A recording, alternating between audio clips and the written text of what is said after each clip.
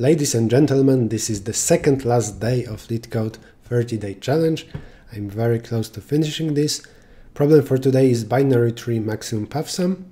I don't have a timer today. I will just calmly explain what should be done. Given a binary tree, find the maximum path sum. For example, in this tree, binary tree means every vertex has at most 2 children. This is optimal path here, 15, 27. Always in such a tree, this path will go up for some time and then down. Maybe one part will be empty, so like never go down, so just vertical path. But for trees, almost always you should ask your children to return something to you, so you would use it. For example, let's just start with height of a tree. So what is the maximum distance from you to a leaf? It would be something like this: return max of left, let's say left dot function. Let's say that I am asked to find the height of a tree. I will return 1 plus max of left dot function and what? Oh no, function of left, comma function of right. And that would be it, plus you need an if for null. If null, return 0. If your left child says, I am at subtree with height of 5, and then right has height of 3, then you know, oh, 5 is bigger, so I have total height 6. Here we have something more complicated, because this would find, if we also counted values, this way we could count maximal vertical path, so vertical path with maximum sum of elements.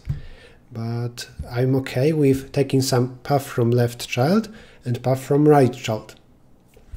It will turn out that I need a pair of values.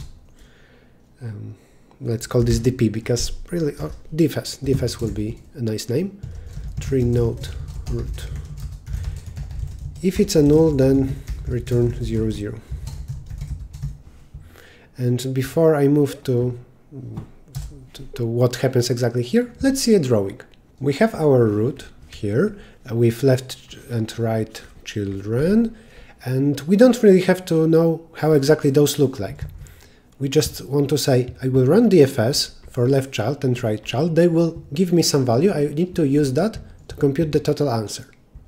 The hardest case, of course, is to combine some path like that with the right path. Then my left child, I need to ask him about the maximum possible value of such a path. Same with right. And if I get those two values, let's say this is x, this is y, then I know a possible total value of a path is x plus y plus myself. X plus y plus my value at root value. And is that everything? If y can be treated as 0 for empty path, then it will also consider such a vertical path, not going to the right part. So is that it? Also, when you think about this, you should consider this vertex to possibly not be a root. Maybe we just run DFS on this because there is some bigger root above, and it also has some children here. Maybe it has even next parent and so on. But in order to compute the answer for that guy, we also need to treat this as a subtree. So when you are here, you also need to return something when you are in this vertex, and that is that maximum path starting here and going down, so that your parent could also use this formula. Now once we have this understanding, let's get back to code. I think I will get back to just returning int, and the value returned by this DFS will be max path going down. And I might want to say that I'm interested in DFS of left, root.left. Let's create a variable for that. X is this, just like the one I marked on the drawing. Y is root.right. Answer can be x plus y plus my value. I will keep some global answer. I will consider this answer to be the sum. like that. And what do I return? I return the best path starting from me and going down. My value plus max of x and y. If this then returns 0, so this means for a leaf I consider this path to be 0. Can a path be empty? The path must contain at least one node, and values can be negative. So it would be incorrect to consider answer to be 0. Let's make sure that I'm correct about that. Here I will run dfs of root, and let's say for convenience there is some answer. Here, answer is initially minus infinity, minimum possible value of int, and return it at the end. Is that everything? What for a leaf, 0 will be returned. Not for a leaf, for null.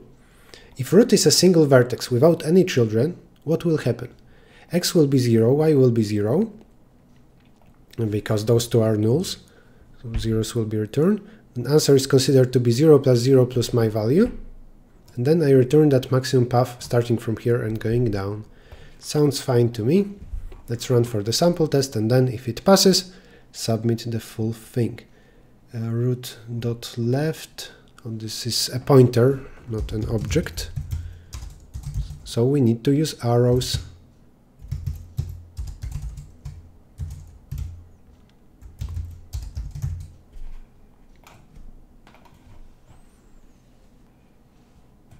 And the value doesn't exist, it's val. I don't think that val is much better name if you create a struct. It's not that you save a lot of time. Val in some other place as well.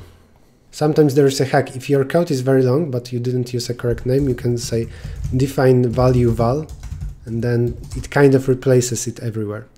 But I don't recommend it. Defines are very bad. Somebody can look at part of your code and not understand it. 2 minus 1, out 1 expected 2. Minus 1 expected 2. Because I should maximize that with 0. I think I remember about that before. So when I am negative, like minus 1, and I return some value to my parent, and my parent now will consider me, if I am minus 1, then my parent prefers an empty path, a 0. Hence, let's change it like that. In a moment I will draw this example to show you what happened, why this is needed. 6.6, submit. Accepted.